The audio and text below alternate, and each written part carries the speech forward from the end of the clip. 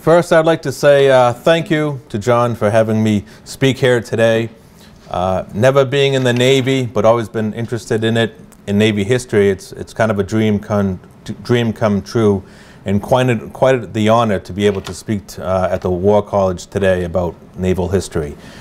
I thank you, the audience, for coming here and giving me this opportunity, because without you taking time of your day to come listen to me, I would not have this opportunity. So I say thank you, and I know many of you are veterans, so I say thank you for your service as well.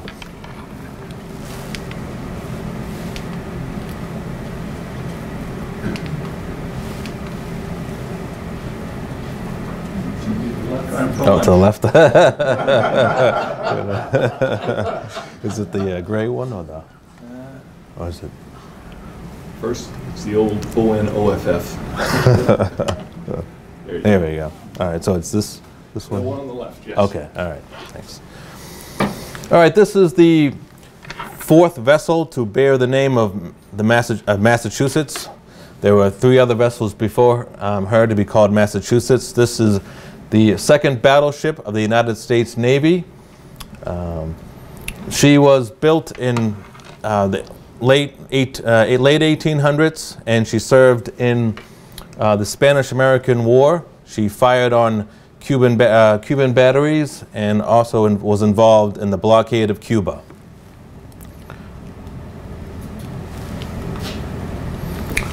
Here is the 5th Massachusetts.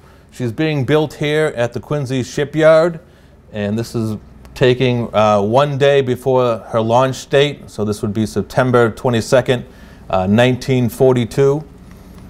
And right in front of the bow is a platform where she would be christened the next day by the wife of Charles Francis Adams, who was a former Secretary of the Navy and was also a member of Quincy's most famous family.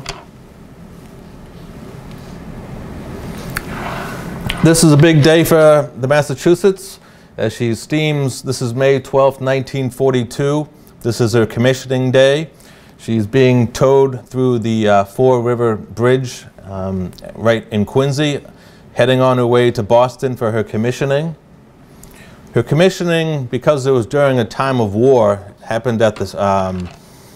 She was commissioned at the South Boston Navy Annex, but because it was a time of war, it wasn't really a big deal. It was just something they had to commission her right away, because, as you know, at this time, things were not really going well for the United States, so they needed to get her quickly into action as fast as possible.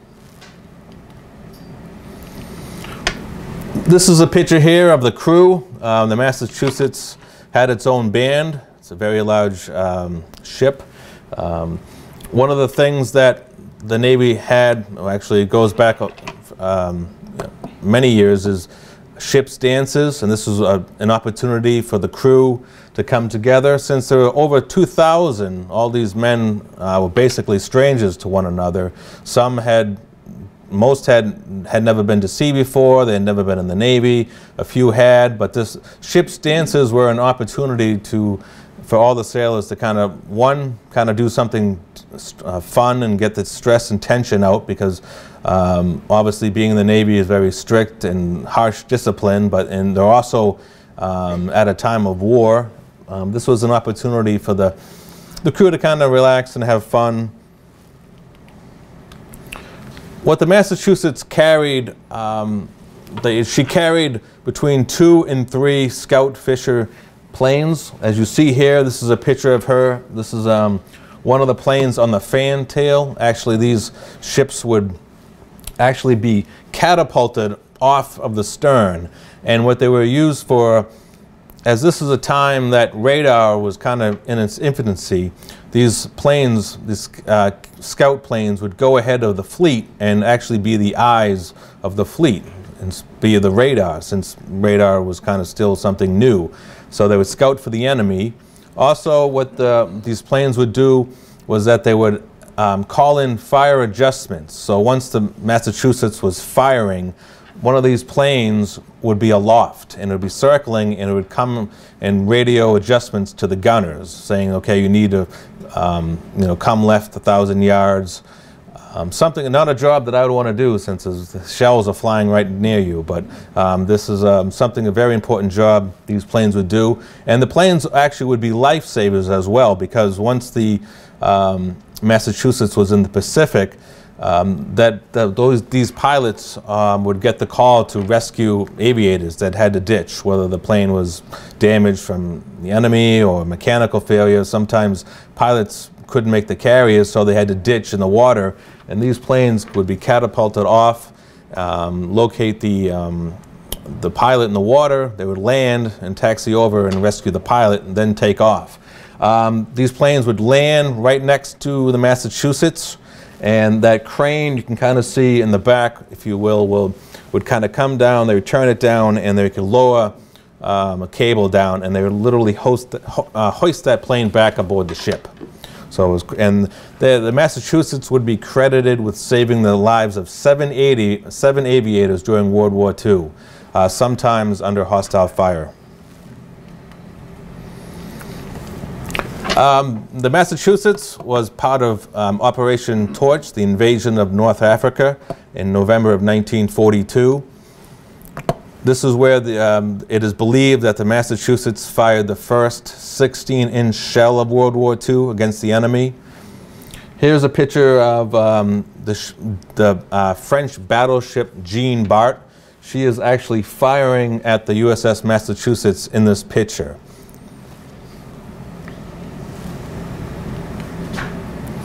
And the picture here is the destruction of the Jean Bart, showing the damage done by the USS Massachusetts. During this action, the USS Massachusetts was hit a couple of times, but nothing serious.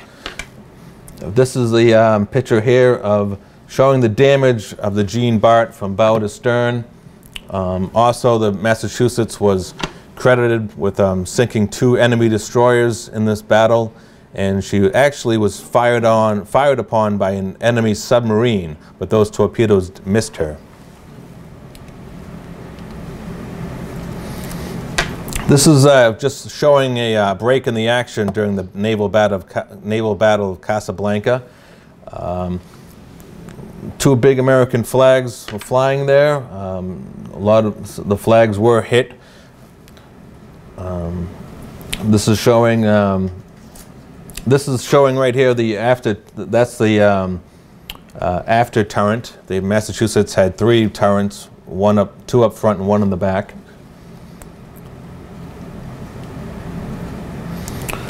After the once the victory was declared, and the USS Massachusetts, or she would be later nicknamed by the crew Big Mammy, sailed back to the States and operated off the East Coast, especially in Portland, Maine, just getting ready to be sent to the Pacific. The crew would practice training, firing the guns. This is by 1943, the Massachusetts was in the Pacific. She would shell enemy islands that were held by the enemy. She would also be used to protect aircraft carriers. Her 5-inch, she had 10 38-inch guns on her port and starboard sides, and those were used to shoot down the enemy aircraft. The Massachusetts would steam right next to the aircraft carriers, and as the enemy planes came in, those guns would open up and shoot down the Japanese aircraft. This is a birthday, just not really a good picture, but it's a picture of the Massachusetts menu for her 2nd birthday in 1944. So the crew went to great lengths to celebrate her birthday. They made up a special menu with special cake, and so it was quite the crew began to have a lot of affection for the ship. And after her, while she was steaming back to, on the way back to Washington, that was when she celebrated her 2nd birthday in May of 1944.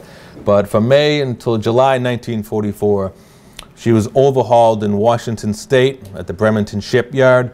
They had to reline her gun barrels, and firing those 16-inch shell do a lot of, can cause damage to the guns. So they had to realign them and make some other adjustments to the ship. So by August, she was heading back into the Pacific. This is a picture of the Massachusetts arriving in Ulithi Atoll in November of 1944. The Massachusetts was involved in the naval battle of Leyte Gulf. She actually was part of the northern force that chased, with Admiral Halsey, the Japanese northern fleet, or the ghost fleet, if you will, because they had aircraft carriers, but they had no, they were more of a decoy than anything. So the Massachusetts steamed with the carriers that attacked the Japanese northern force at the Battle of Leyte Gulf. Another an event that the Massachusetts was involved in was in December of 1944, Halsey's typhoon that caused the loss of over 800 sailors when three destroyers capsized as they were attempting to refuel in a typhoon, if you will. There were a lot of that was something that the Navy obviously was a giant disaster, but the Massachusetts was involved with that task force that was trying to refuel, but unfortunately they were in a typhoon and 3 destroyers capsized with the loss of over 300 sailors. I'm sorry, with over 800 sailors. The Massachusetts was in part of both, operated with both the 3rd and the 5th fleets in the Pacific. This is a picture of an aircraft carrier burning off of Okinawa, but the Massachusetts was involved in the invasion of Iwo Jima and Okinawa. The Navy lost almost 5,000 sailors off of Okinawa due to the kamikaze attacks. Being in a battleship, you were very, very fortunate with all the armor involved, but the destroyers, other smaller ships obviously took a big brunt of the hits. The Massachusetts would affectionately be called Big Mammy by her crew, or Mighty Mammy. Here, her guns are actually in this photograph. She's kind of behind the other ship here in the foreground. They're actually shelling the Japanese home islands in August of 1945, right before the end of the war. So Massachusetts is credited, along with the other ships, of just driving across the Pacific with the U.S. Navy from the Marshall Islands all the way to the Japanese home islands. After the war, the Massachusetts was transferred to the East Coast and sent to Norfolk in 1947. This is a picture of some of her sailors right before she was decommissioned.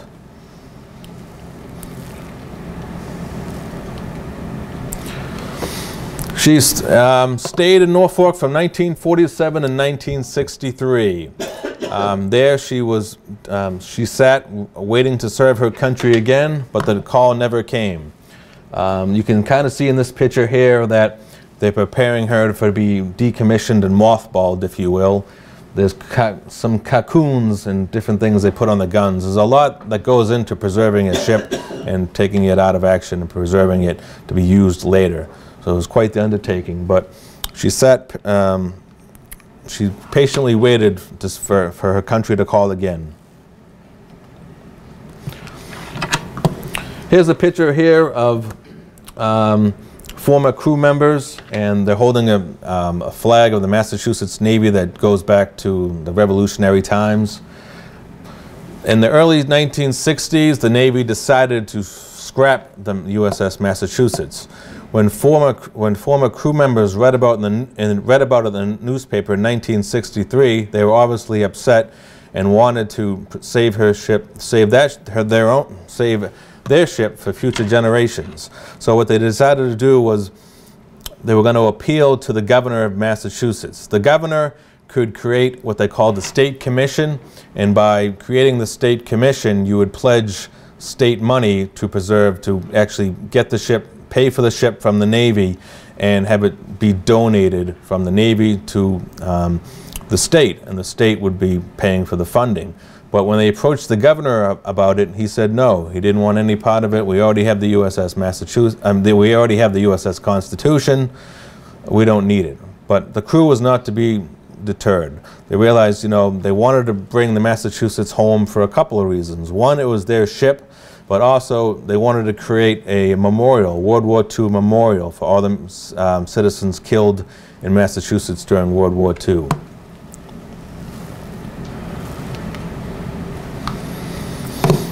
So what they decided to do was they created the Massachusetts Memorial Incorporated. They created a non-profit by 1964. They started, they went out to school children. They went out to every school in Massachusetts asking if the children would donate. That was actually very successful, because in the end, school children of Massachusetts would actually raise over half the money needed to help save Massachusetts. They did drives. They sold, you know, support, like commissions, honorary commissions.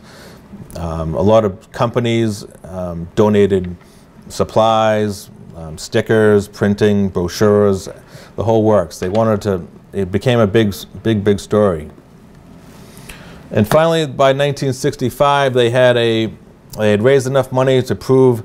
To have the Navy donate the ship, and they also, but the problem was, and they didn't they learned that the Navy was going to donate the ship, and they realized that they were going to get this big giant battleship. They had no place to put her, because they realized that Boston didn't want her, so they were really starting to be panicked. Obviously, they had sent letters to every city council or mayors on the east coast of Massachusetts seeking if they'd want her, but they realized that the only mayor or town council they hadn't heard from was the mayor of Fall River. So they contacted the mayor of Fall River, and he's, at the time, all these factories are leaving Massachusetts, the economy of his city is on the really downturn, so he said, sure, I'll take this tourist attraction.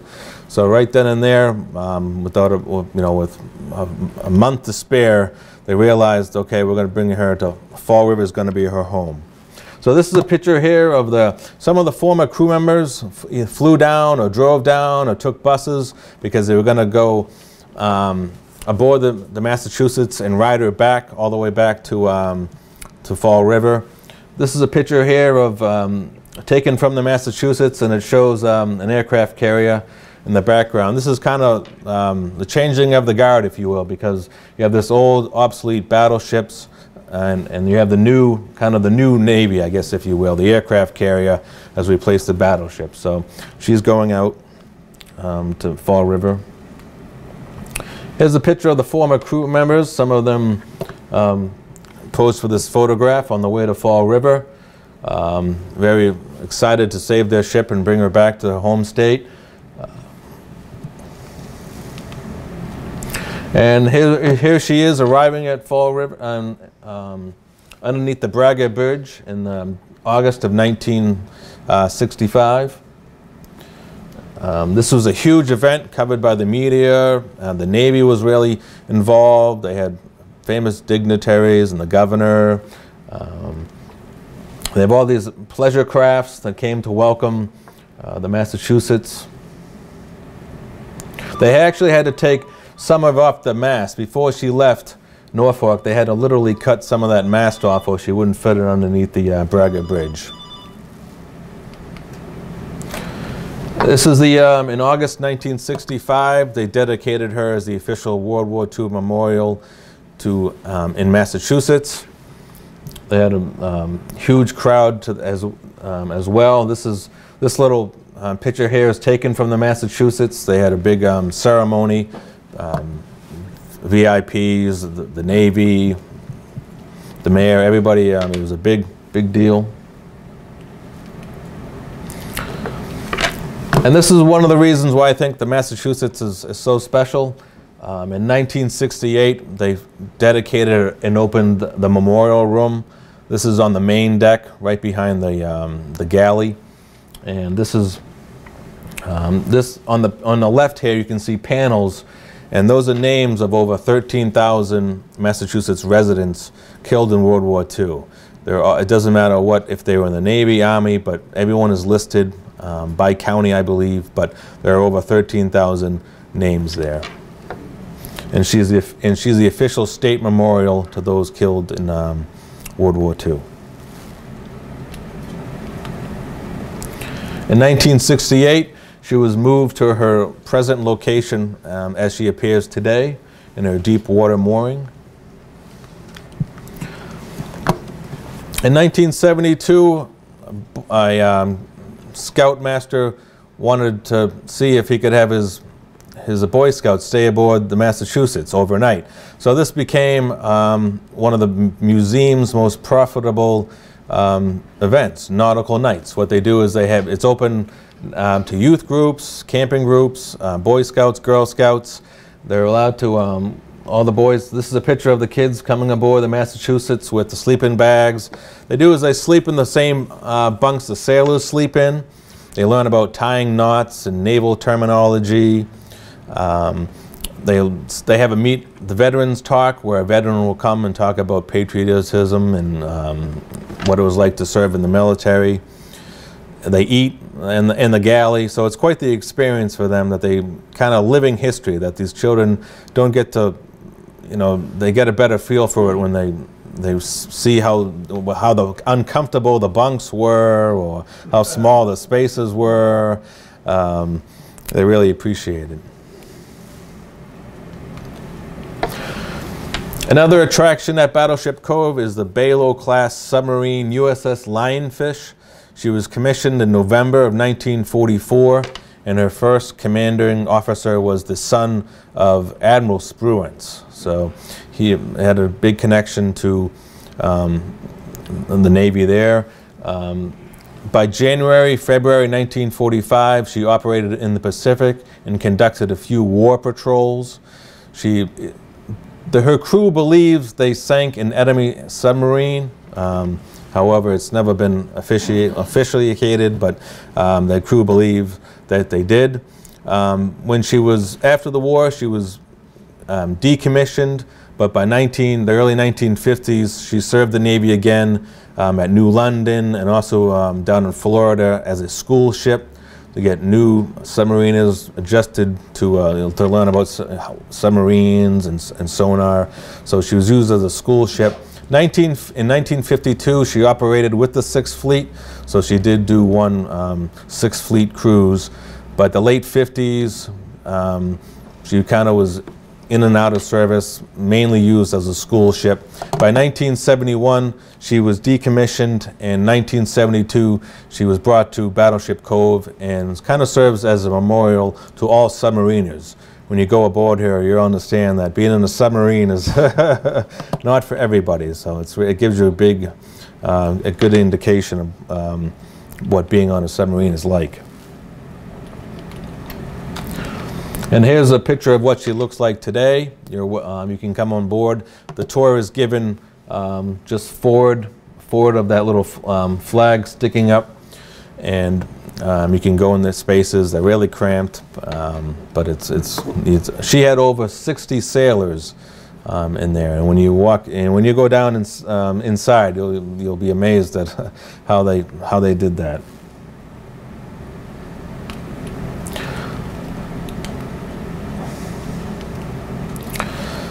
This is a picture here of the oldest son of Joseph and Rose Kennedy, Joseph Kennedy Jr.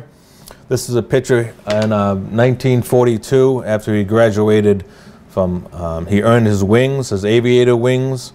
His father is Joseph Kennedy Sr., obviously, but he's had the honor of giving his son his aviation wings.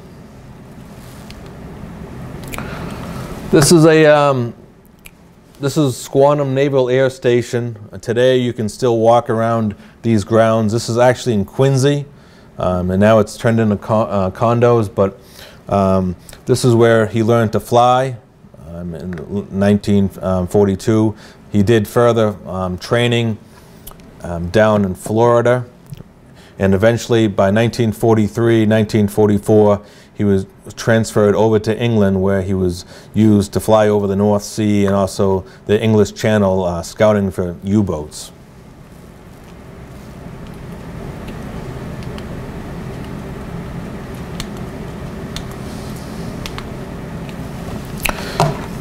In August 1944, Joseph P. Kennedy Jr.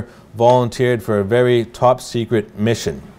What his mission was basically to fly a B-25 Liberator filled with explosives, and halfway to target, he and his co-pilot would parachute out of it, and they would land on the ground and be rescued.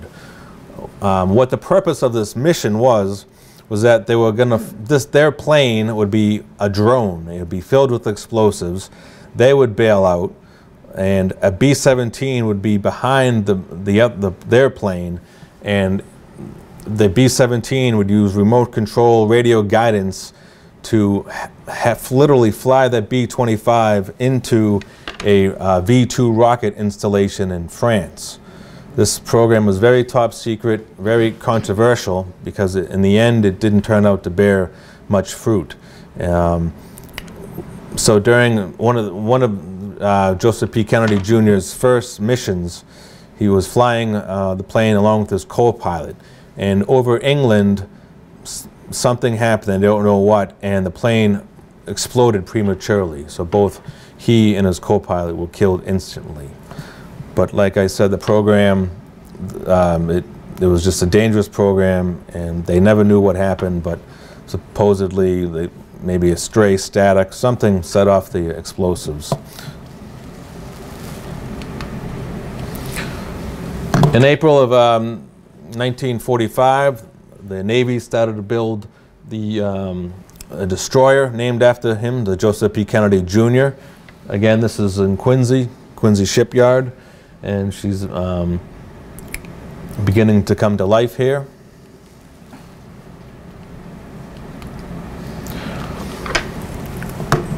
On July 26, 1945, she was launched. This is a big event here. The little boy holding his arms is actually Ted Kennedy, and over his right shoulder is Robert Kennedy Jr. I'm sorry, Robert Kennedy. Robert Kennedy would actually serve on this ship for about a couple of months in 1946. But this is her launching date at the Quincy Shipyard. There's Jean Kennedy. She's the youngest daughter of the Kennedy family, and she was chosen to christen the JPK, as she was the goddaughter of Joseph. She was commissioned in 1945 in December, too late for World War II. This is at the Boston Navy Yard. And once again, Jean Kennedy Smith is on hand for she's basically standing in the middle of the photograph underneath the gun turret.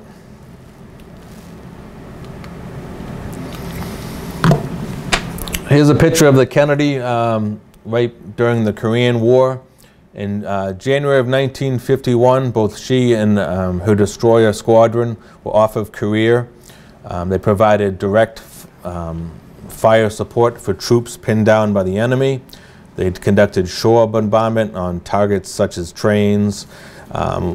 Another important task of hers was to screen aircraft carriers, use her sonar to listen for enemy submarines, and also for plane guard duties, meaning basically she would steam behind the carrier as the carrier was launching or recovering aircraft, and in case a pilot went into the water, the destroyer could help rescue the pilot. So the destroyer is kind of like the jack of all trades ship. She has many functions. So one of the things that Kennedy also did in the Korean War was she served in for a couple of months in the Formosa Straits. What she would do is that she sailed in between Formosa and mainland China to prevent an invasion by the enemy forces on Formosa. Also, this is one of the time-honored traditions in the Navy is shellbacks and polywogs. Anyone who's never crossed, they actually have ones for the Arctic, which is a blue nose. They have all different things, but this is when the ship crossed the equator. If you were a shellback, that means you had crossed the equator before, so you didn't have to go through this hazing ritual. If you were a polywog, that meant you did, and that included the captain. If the captain of the ship was a polywog, he still had to go through this hazing ritual. So what they would do is that they take all these guys, make them run through garbage, crawl on their hands and knees through all muck and mire, be sprayed with hoses, have their hair cut, all sorts of things. But there would be, once they survived that, they would become a shellback and they would get an official certificate. So they never had to go through it. But this is quite the ritual. One individual who had a very close relationship with the ship was none other than John F. Kennedy. Obviously, he was named after his oldest brother. And this is a picture here of John visiting the ship as she was in Boston Navy Yard in 1952. John here had just won his election to be a U.S. Senator for the first time for Massachusetts. But here, sometimes the Navy does a lot of goodwill, and one of the things is sometimes they hold ship parties for children, and this is such one of those events that John F. Kennedy attended. They were called gray diplomats because with the creation of the Sixth Fleet in the late 1940s, the U.S. Navy would steam all across the globe, and this is a picture here of the Kennedy arriving in Monaco, France, and these sailors would kind of be, as they got off the ships, or in the ships themselves, would, you know, kind of be the American presence in Europe. So they had to, at this time, the Cold War is heating up, and Russia is trying to, you know, get a foothold into certain areas and in certain governments, and communism is creeping. So the United States Navy would would be the watchdog, if you will, and would try to respond to different flare-ups, different situations that became disabled with other governments. The Navy would kind of be would be on the call for the president to help keep the peace. This is a picture here of what they called underway replenishment. On the left is a fuel ship, an oiler, providing fuel to the Kennedy. Destroyers used up a lot of fuel, so between almost every 2 to 3 days, she'd needed to be refueled. She could be refueled from a carrier. But also, this was a very dangerous operation, so sailors had to be very careful. In 1959, she participated along with many other ships of the Navy in Operation Inland Sea. This is the opening of the St. Lawrence Seaway. Very big PR event for the Navy, because as these ships came in, they would stop at all various cities, so they would let the public come aboard their ships, and people would get to see these great Navy ships and learn more about the Navy. So she participated in that historic event. In the early 1960s, the U.S. Navy had a big problem because it had the Soviet Union. Soviet Union was building a lot of submarines, and the U.S. Navy, their destroyers at the time were of a World War II vintage, and the Navy didn't have a lot of funding to build new destroyers to counter the Soviet submarine threat. So they decided to do a program to modernize them. So the Kennedy went under what they call a FRAM. It stands for Fleet Rehabilitation and Modernization. And basically, one of the changes was she had a more modernized pilot house, a bridge. It would be widened. It would have more. All those windows that you see were put in, but it was made wider and bigger, and new electronics and equipment were brought in. Another piece of equipment they brought in was this ASROC, which is anti-submarine rocket. This is actually installed behind our first funnel. What this would do is that those cells, those little boxes, open up, and a missile would be fired out, and a parachute. The missile would come down. It could be, it would be coming down in the water, and then once it hit the water, it became activated. So then it would circle for the enemy submarine to destroy it. This was kind of what they called a standoff weapon, because once the submarine is too close to you, it could be too late for you to really get the sub before it gets you. So this was something they could use to get the submarine before the submarine could actually be within firing distance of the ship. And this is the other modernization they put on was called DASH. It was a drone anti-submarine rocket. This is helicopter. Yes, sorry, helicopter. Drone anti-submarine helicopter. This is the first generation of drones that you see today. Underneath, this is a picture of two that the Kennedy actually has on board today. And underneath you can see the two torpedoes. They kind of would use this as a remote control. They would literally, you could only fly basically line of sight, and once you had the enemy sub, you could fire the torpedoes. But by the late 60s, these helicopters were off of the destroyers. The program didn't seem to be too good.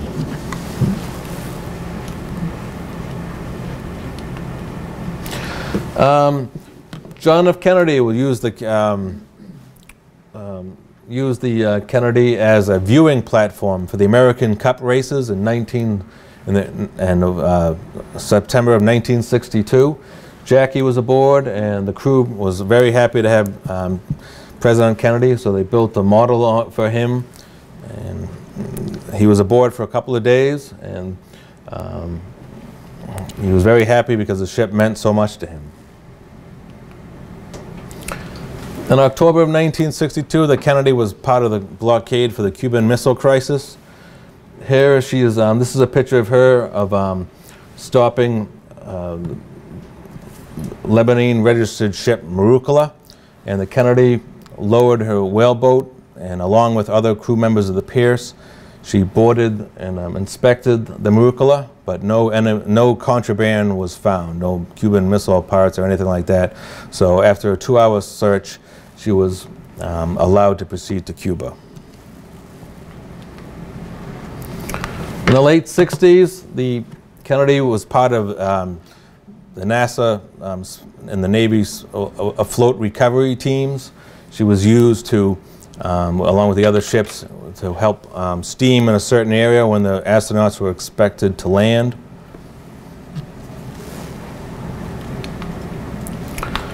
And by the late 60s, the Russians had a Navy presence in the Mediterranean, and very important for the Kennedy was kind of to shield aircraft carriers and protect them, because the Russians would try to take photographs of what was happening. They'd try to interrupt refueling operations and flight operations. So the Kennedy would kind of shepherd the Russian ships away.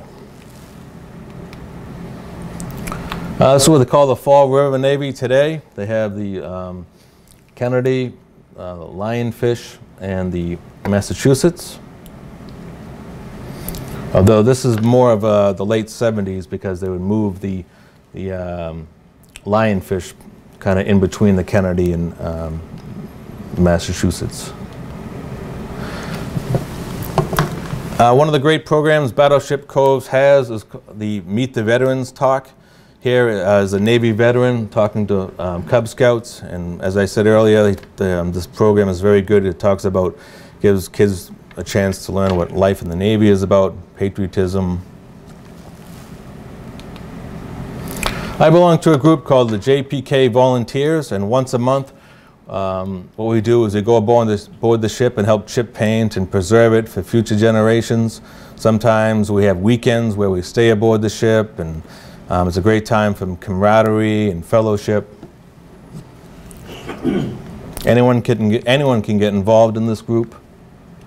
And this is a group photo during one of our weekend field days. It's civilians, Navy veterans, everybody coming together to help preserve the ship. The Battleship Cove has 2 PT boats. One of them is PT 796. She was used as PT 109 during JFK's inaugurational parade. She was towed out of the water. She was painted with 109 and she was towed as a float. She wasn't the same type that PT 109 was, but that really, they just wanted to, you know, have a PT boat. She opened to the public in 1976. She first opened as a kind of on a concrete pier, but obviously that wasn't going to work out too well because the elements were going to destroy her. So they actually found a Quonset hut, moved that to Fall River and put her inside that to preserve her from the elements. Here's another PT boat, PT 617. This is another one of the exhibits. Visitors can't go on board these boats, but they can access them by walking around them on a walkway.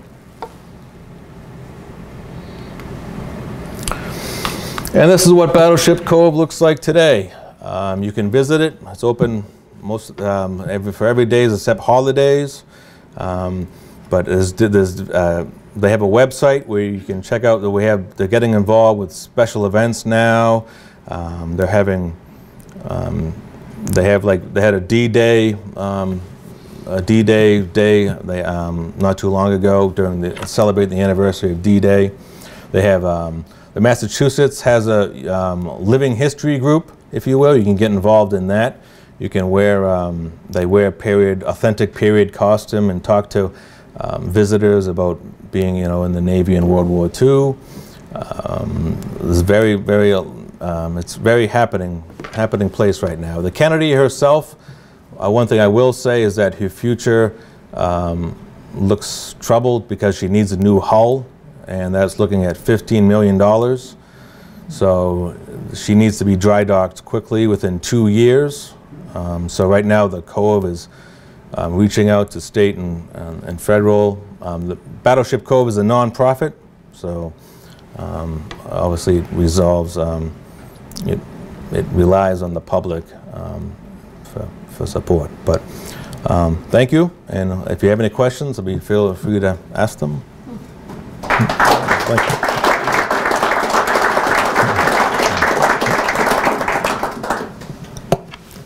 I worked with Moran Towing Company. Oh, okay. And I was with Providence Steamboat.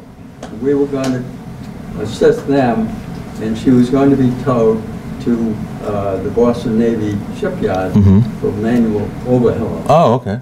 And at the time, they told me the Navy never gives up ownership. They're letting you buy. Oh, yes, that is correct, yes. And they also, I got talking to a retired naval officer, and he was the guy who reactivated the Iowa-class ships during the Korean War. Oh, wow, interesting. And this ship, as I remember, was 100 feet shorter than the Iowa-class. Oh, really? Oh, wow. Yes, yes, yes, there is. Yes. But he was saying that the fire control equipment he thought was the same on this ship.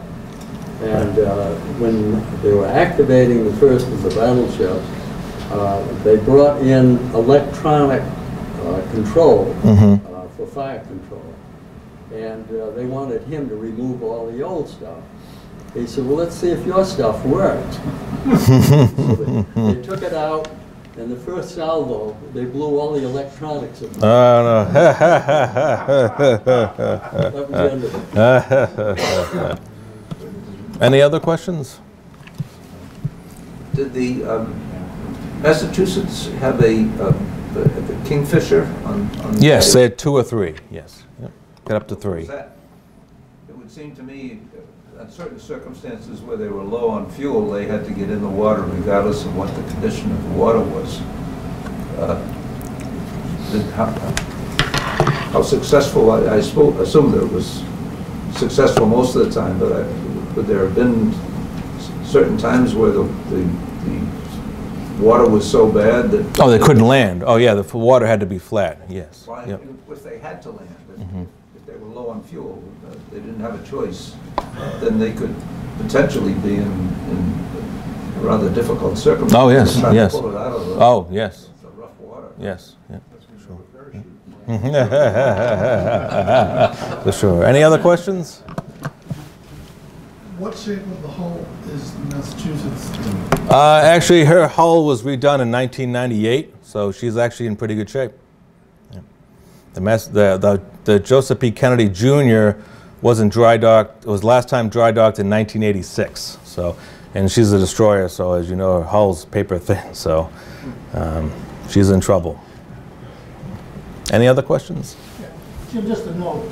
I also volunteer at Battleship Cove, but like you mentioned, but it might not hit you as hard as I want to hit you with it now, is its 50th anniversary of arrival of the Fall River. So they're planning a lot of events that are happening.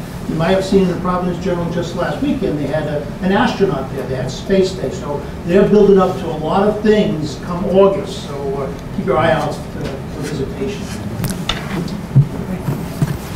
If I can make a remark, I think, in my opinion, Massachusetts is really special, more special than some of the newer Iowa-class ships, which are Memorials, Norfolk, or Pearl Harbor, because everything on the Massachusetts is left in World War II condition. Yes. As opposed to you go aboard the Missouri and Hawaii, and it's got computers and newer bunks and missile launchers up on the main deck. And the Massachusetts is as pretty much as it was. I find it remarkable to look at that old technology and really appreciate how it must have been like in World War II. Yeah, no, thank you. And I know that Chris Nardi, who's the curator, and the staff, they work really hard at keeping that in the World War II configuration. Thank you.